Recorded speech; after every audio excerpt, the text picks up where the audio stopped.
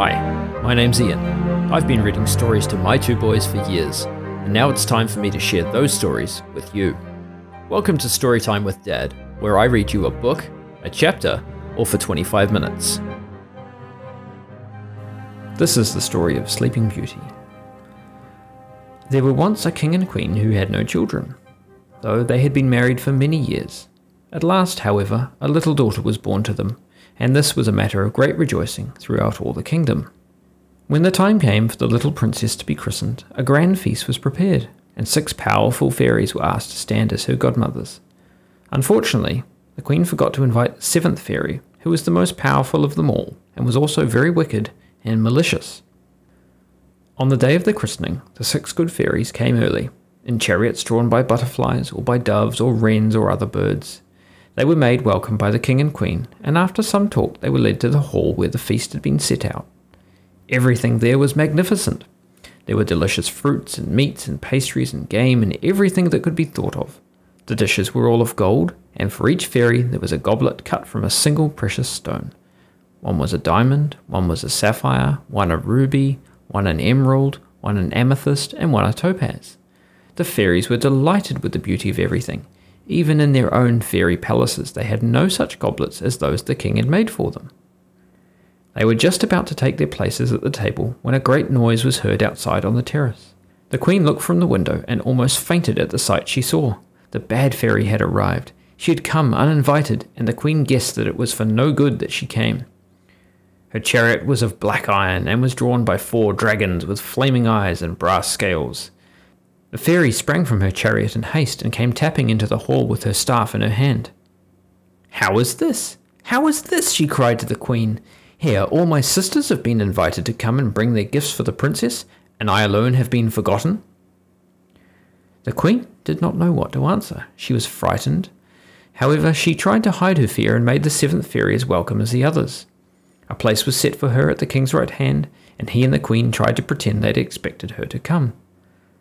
But for her there was no precious goblet, and when she saw the ones that had been given to the 6 other fairies, her face grew green with envy and her eyes flashed fire. She ate and drank, but she said never a word.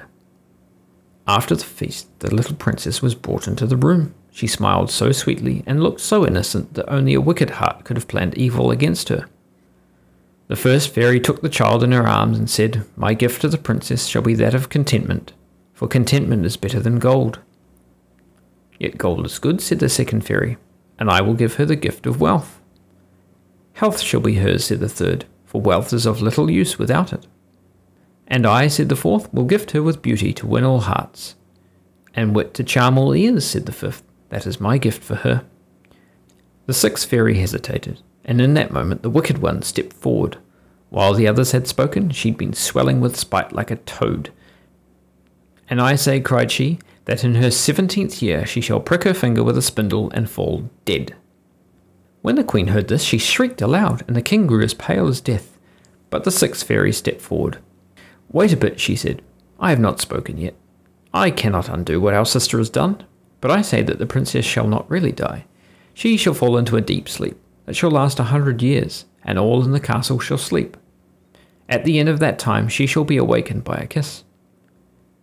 When the wicked fairy heard this, she was filled with rage, but she had already spoken, and she could do no more. She rushed out of the castle and jumped into her chariot, and dragons carried her away. And where she went, no one knew or cared. The other fairies also went away, but they were sad because of what was to happen to the princess. But at once the king gave orders that every spinning wheel and spindle in the land should be destroyed. And when this was done, he felt quite happy again. For if all the spindles were gone, and the princess could not prick her finger with one, and if she did not prick her finger, then she would not fall into the enchanted sleep. So the king and queen were at peace, and all went well in the castle for 17 years. All that the fairies had promised to the princess came true. She was so beautiful that she was the wonder of all who saw her, and so witty and gentle-hearted, and everyone loved her. Beside this, she had health and wealth and contentment, and was smiling and joyous from morn till night. One day the king and queen went away on a journey, and the princess took it into her head to mount to a high tower where she had never been before, and to watch for their return from there. She found the stairs that led to the tower, and then she mounted them, up and up and up, until she was high above the roofs of the castle, and at last she reached the very top of the tower, and there was an iron door with a rusty key in it. The princess turned the key, and the door swung open. Beyond she saw a room, and an old wrinkled woman sat there at a wheel spinning. The princess had never seen a spinning wheel before. It seemed a curious thing to her. She went in, and she stood close to the old woman, so as to see it better. "What are you doing?" she asked. "I am spinning," answered the old woman. "And what is that little thing that flies around so fast?" "That's a spindle."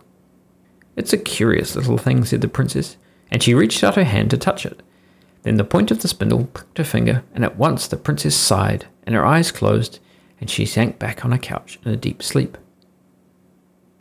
Immediately a silence fell upon all in the castle. The king and queen had just returned from their journey. They had alighted from their horses and had entered the castle, and just then sleep fell upon them.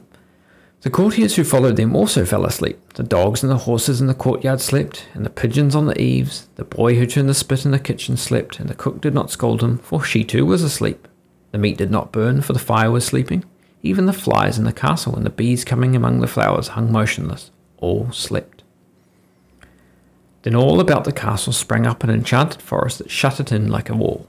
The forest grew so dark and high that at last not even the topmost tower of the castle could be seen. But though the princess slept, she was not forgotten. Many brave princes and heroes came and tried to cut their way through the forest to rescue her. But the boughs and branches were as hard as iron, and moreover, as fast as they were cut away, they grew again. Also, they were twisted so closely together that no one could creep between them. Then, as years passed by, the brave heroes who had sought the princess grew old, and had children of their own. These too grew to be men, and married, and at last the princess was forgotten by all, always remembered only as an old tale. At last 100 years had slipped away, and then a young and handsome prince came by that way. He'd been hunting, and he'd ridden so fast and eagerly that he'd left his huntsman far behind. Now he was hot and weary, and seeing a hut he stopped and asked for a drink of water. The man who lived in the hut was very old. He brought the water the prince asked for, and after the prince had drank, he sat a while and looked about him. "What is that darkness like a cloud I see over yonder?" he asked. "I cannot tell you for sure," said the old man, "for it is a long distance away, and I've never gone to see. But my grandfather told me once that it was an enchanted forest. He said there was a castle hidden deep in the midst of it, and that in that castle lay a princess asleep. The princess, so he said, was the most beautiful princess in all the world, but a spell had been laid on her, and she was to sleep 100 years.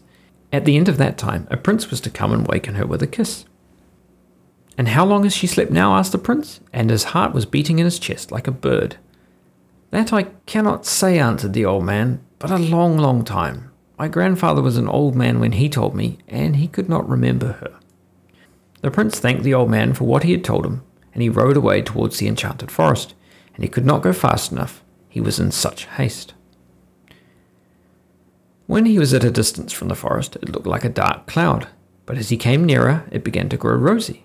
All the boughs and briars had begun to bud. By the time he was close to them, they were in full flower, and when he reached the edge of the forest, the branches divided, leaving an open path before him. Along this path the prince rode, and before long he came to the palace.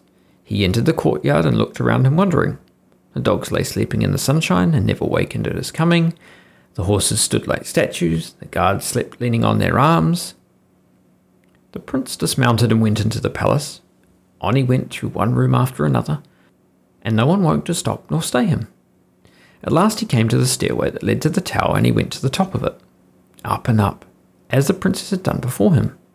He reached the tower room, and then he stopped, and stood amazed.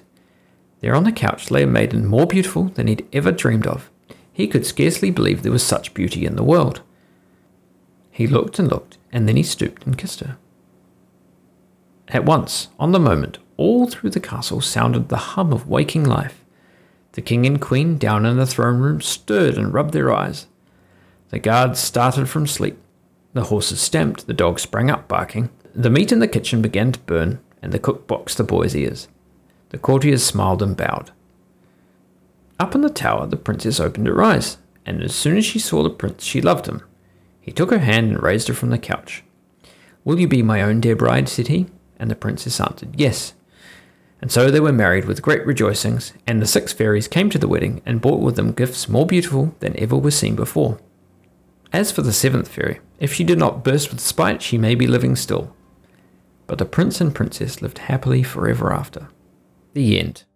Well, that's it for now. So, thank you for listening today. If you enjoyed the story, there are links in the show notes if you want to buy a copy for yourself. Don't forget to subscribe. I've got more stories for you soon. Bye for now.